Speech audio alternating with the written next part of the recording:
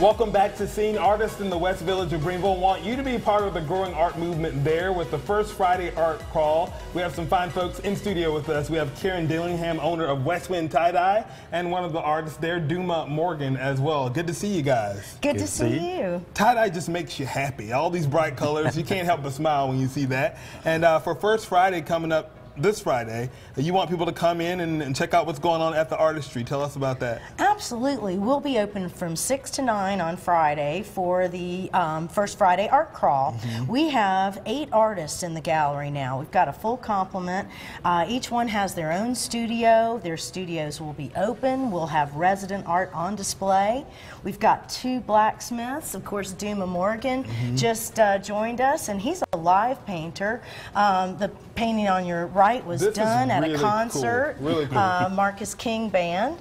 And he's tearing it up nationally. Like, I mean, he's worldwide. We claim him because he's he's from here, but his talent is kind of going all over the world. And so, what are the challenges with doing like a live painting? I mean, you're at a concert and this is what you see.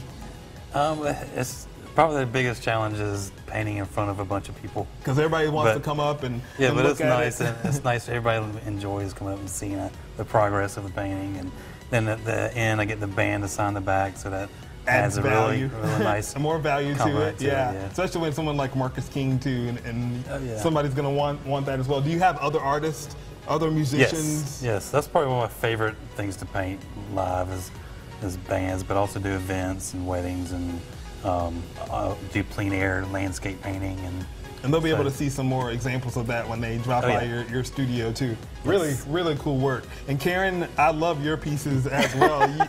You take tie-dye to the next level and you put it on all types of things. Tell us about your products. Well, each piece is hand-wrapped, hand-dyed individually. So, you know, where I did some socks this year, I had to do some for Clemson. Of course, I had to do some for Carolina, too. Of course, yeah. And, of course, you don't want to forget the kids. But T-shirts and just bright things for when the spring comes back, make you remember, you know, what makes you happy. In the winter when you need a little bit of color to kind of spruce you up a little bit, you can do. They make great gift ideas too, because you know who doesn't want something that's been handmade and hand designed. Absolutely, and I'll have my whole stock out for everybody to look at and enjoy. So I hope everybody will come by and see.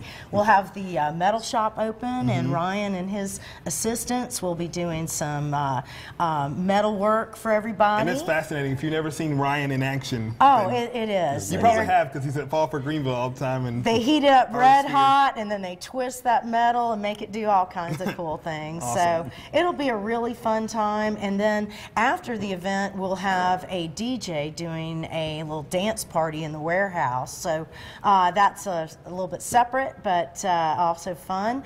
We're doing a tiny float contest as well for our Big Easy costume ball, February 3rd. And you said that's something they do in New Orleans, like with the tiny... Yes, the kids in New Orleans take shoe boxes and they make tiny floats that are, you know, miniatures of what you would see in the Mardi Gras parades. And anybody can join that and make their own? And absolutely. So we have a little contest, and on this Friday we're going to have shoe boxes available for folks that want to sign up, and you can make your float, bring it back, and then at our Big Easy costume ball we'll be voting for the best float, and we'll have some little prizes and stuff, but mostly it's just getting to win and getting that prowess. Really fun. You guys have it going on over there. Of course, you can check out all the things going on at the Artistry at theartistrygallery.com, and you can check those out. But go and visit them this Friday and say hello, pop into their studios.